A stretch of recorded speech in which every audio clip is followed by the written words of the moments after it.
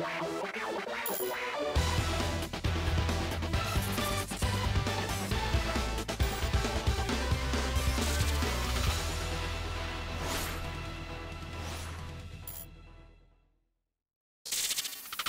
everyone, how are you doing? This is MD Tech here with another quick tutorial. In today's tutorial, I'm going to show you guys how to show or hide files and folders on your Windows computer. So this should be a hopefully straightforward tutorial and we're going to jump right into it. So as the name suggests, hidden files are usually hidden for a good reason. They're usually important files on your computer and it's done in an effort to make them harder to change. So if you're nonchalantly going through your computer settings, you're not actually going to stumble upon something that should have harmful repercussions on your computer.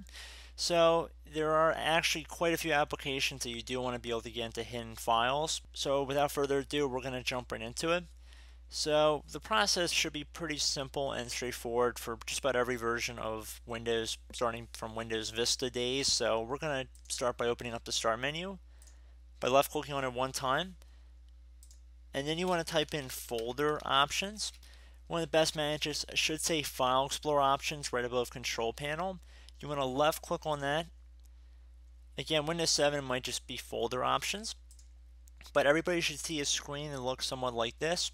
Now you want to left click on the View tab on the top by left clicking on it one time. And now underneath the Hidden Files and Folders section, you want to left click inside the circle that says Show Hidden Files, Folders, and Drivers. Left click inside there. Left click on Apply and OK.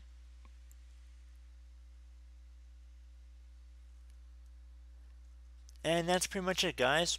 So from there, do whatever you need to do. If you wanted to re-enable it at a later date, just reverse the steps I showed in this tutorial, and that should be about it. So as always, thank you guys for watching this brief tutorial. I do hope I was able to help you out, and I look forward to catching you all in the next tutorial.